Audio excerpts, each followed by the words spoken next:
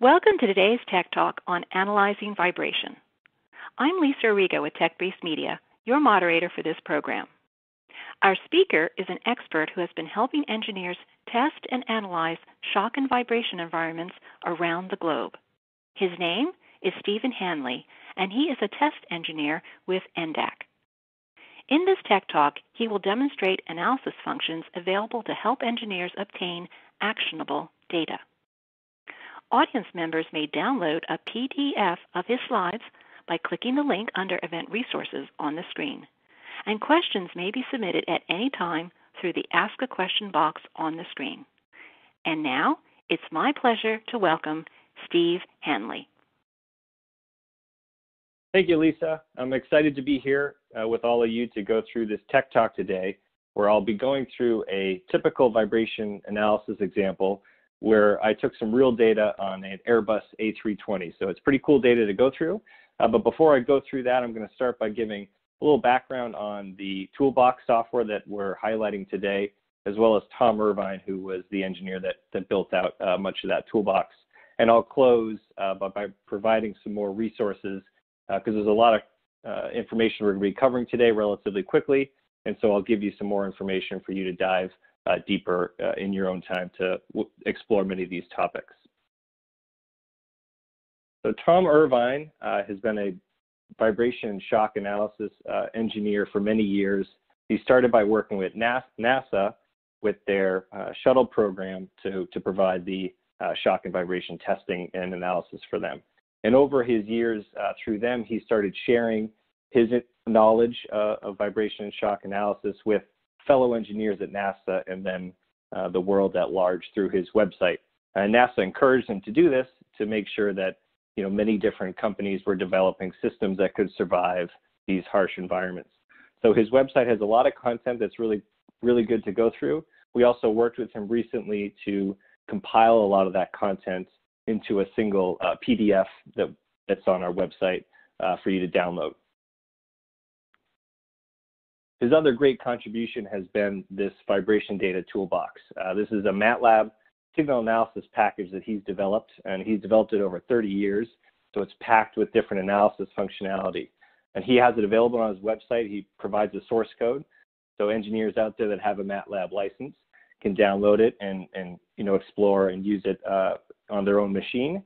But for those that didn't have a MATLAB license, they weren't able to benefit from all the great functionality this software has. So we recently partnered with him to compile that package into an executable for those that don't have a MATLAB license. And so that's available to freely download, and we encourage you to do so, so you can analyze your own test data with all the functionality Tom's built out. So now we'll get into this example we're going to run through today. So I put myself in the shoes, or should I say the seat, of a design engineer who was going to be developing a new armrest. I'm updating the electronics and therefore the armrest of a commercial airline. And so I wanted to understand that vibration environment of this armrest, and to do so I need to test what that environment is. So I put a sensor where we indicated here and got the experimental data, and then I'll be going through how to analyze that. There's 4 major steps of this example, as well as many other use cases where you're doing vibration testing and analysis. The first step is to go get the experimental data. There's a lot of vibration test standards out there, which can provide an overview of what to expect in different environments, but they're always general, and they encourage you to really go get the vibration profile from the specific environment that your system is intended to be operated in. So first step is to get the data, which I'll explain next. But then once you get the data, the second step is you have to kind of go through that and find an area of interest to develop then a power spectral density. And power spectral densities quantify that vibration environment. So you want to develop this kind of simplified power spectral density to then use in your third step, which is using that power spectral density with the vibration response spectrum to inform your design decisions, to understand what your system should have as a natural frequency and which natural frequencies it should avoid. Once you've developed this new system by using the power spectral density and vibration response spectrum, The fourth and final step is you now want to test your new prototype. And so you want to simulate that operation on that real environment in a laboratory environment. So the first step is to get the test data. So here I took a picture of an enDAQ sensor I put on the seat, like we showed a couple slides ago where it was located. And I was on the aisle seat, so it was a little alarming. I was nervous that I was going to get arrested at one stage when the flight attendants noticed it, the blinking light right there on the armrest or the seat. But I was able to get most of the flight, especially including the takeoff and over an hour worth of kind of steady state flight. And so what I see a lot of engineers do once they have a ton of data is they proceed to the next step with this, hours of data and calculate a power spectral density on this massive data set. But that really is not an advisable thing to do. You should be looking at that larger data set and finding different operational conditions to then generate maybe a couple different power spectral densities. If you generate one power spectral density off the entire environment, you run the risk of maybe muting or completely missing some areas that were pretty harsh that lasted for maybe several minutes, but over the course of many hours kind of gets drowned out. So that's what I did here. I went through the many hours of data and found a specific area of interest. Once the plane had reached steady state flight, I found 20 seconds of data that was harsh, but also consistent through a good portion of the flight, and that's what I'm going to proceed with the next step of analyzing that data. So yeah, now the next step is taking that vibration data once we've figured out a good area of interest and developing this power spectral density off that. So here we're using Tom's toolbox, the VibrationData Toolbox, that has a really good function to calculate the power spectral density and allows you, the engineer, to specify different processing options, different bin widths to use, which I can explain next.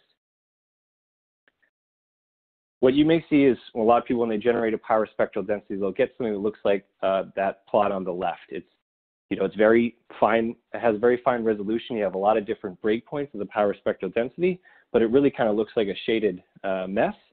And by using the toolbox, you can expand the bin width to find the energy in that specific frequency range over a wider frequency range, maybe not just 0.1 hertz, but a half a hertz or even several hertz to smooth out the power spectral density while still accurately representing how much energy is in that frequency range.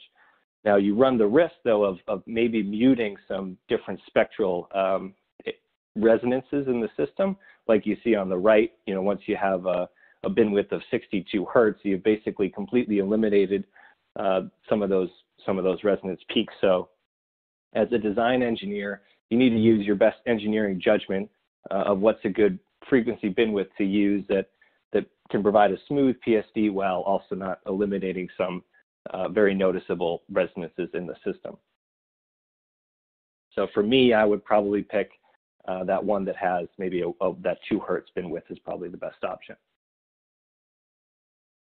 So once you've got that power spectral density, you'll still have many different breakpoints. It's still going to have many thousands of different points of resolution, which is going to be too much for many design tools, such as inputting into a shaker system later. The one thing that the toolbox has is this conversion into octave format of the power spectral density, which you see here in the red line, which will actually has a slope that's on an octave scale, on a decibel scale, to have maybe as little as 10 breakpoints. So that can be small enough to then use in shaker systems and other design tools. Another thing I see a lot of engineers do is they basically just draw over the maximums of the power spectral density, which you see there in green. The problem of doing that is you run the risk of making your environment too harsh and really not representative of the actual one. And so what you need to do is a bit of trial and error, which I've already done, using a vibration response spectrum to find a power spectral density simplified test standard that can accurately represent the environment while still being simple. So I did that there in that middle black line. Now that I have that standard, I'll proceed to using it with the vibration response spectrum to inform my design decisions. But again, steps 3 and steps 2 tend to be a little iterative to use that vibration response spectrum off the test standard you developed to see if it fits well and maybe tweak some things. First, many of you probably don't know what a vibration response spectrum is.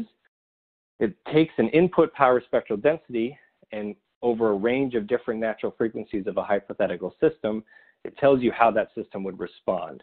And so you can use this to then inform different design decisions on where to avoid natural frequencies in your environment.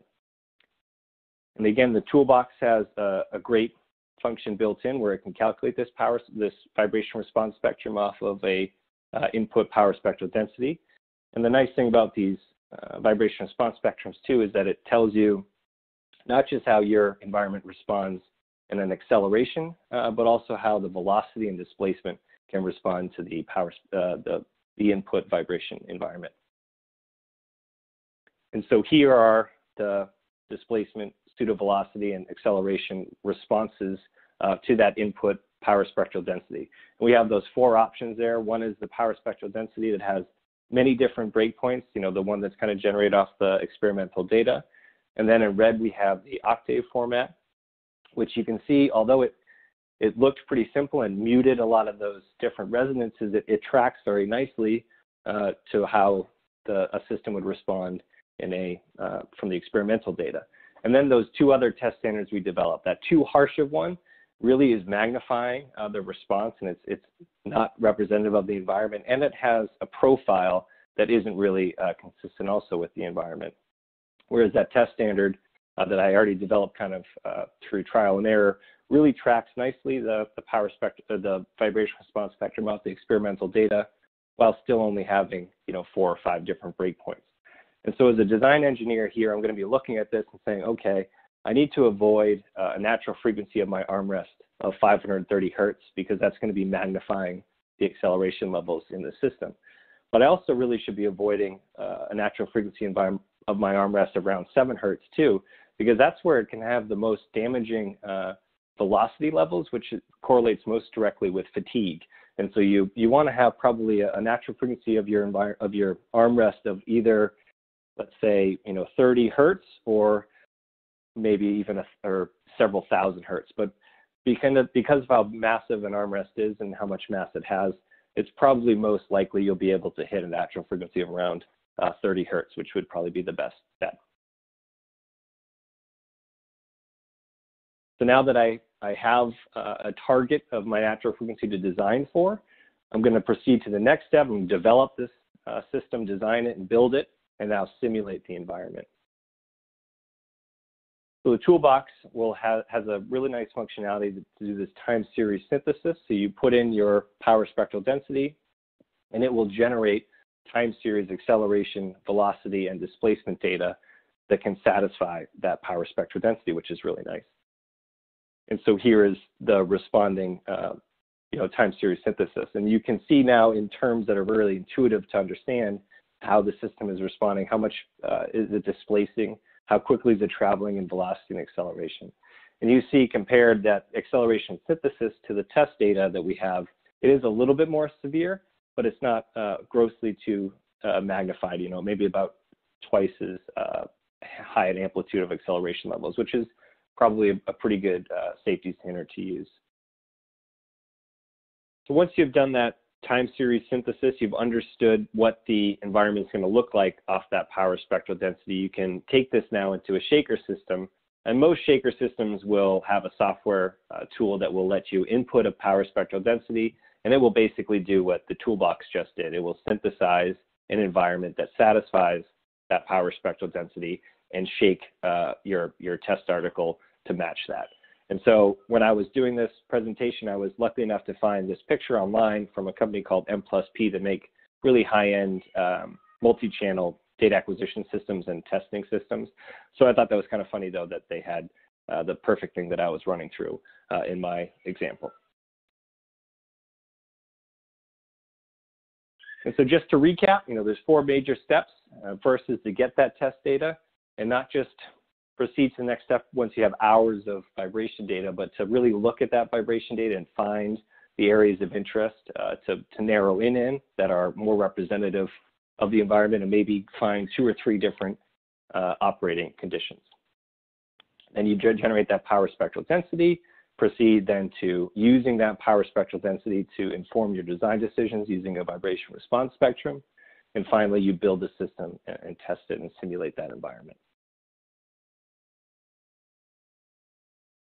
So just in closing, I went through a lot of material today in pretty quick order. And so there's a blog that we published that goes through a little bit deeper on exactly what I just covered here in this webinar. And it also includes a second example in parallel of a vibration environment in a Ford F-150 to compare it to the Airbus A320. We also published recently 2 blogs, one on power spectral densities and one on vibration response spectrums, to dive a little deeper into why they are so helpful and how to use them. And of course, the VibrationData Toolbox, the software that we just went through, is free, and you can use that.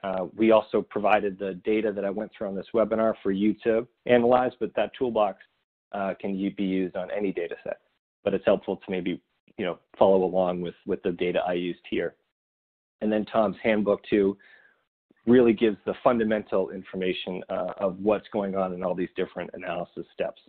And here, this link, enDAQ.com/toolbox, provides a nice simple page to give you all these different resources in one spot.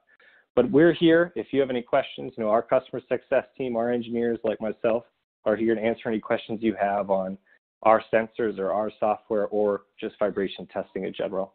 And we really look forward to connecting with you and on any questions you have now or in the future on any other webinars. So with that, I'll hand it back to Lisa. Thank you. Thank you, Steve. That was a great presentation. This Tech Talk will be archived on our website for the next 12 months. Thanks for watching.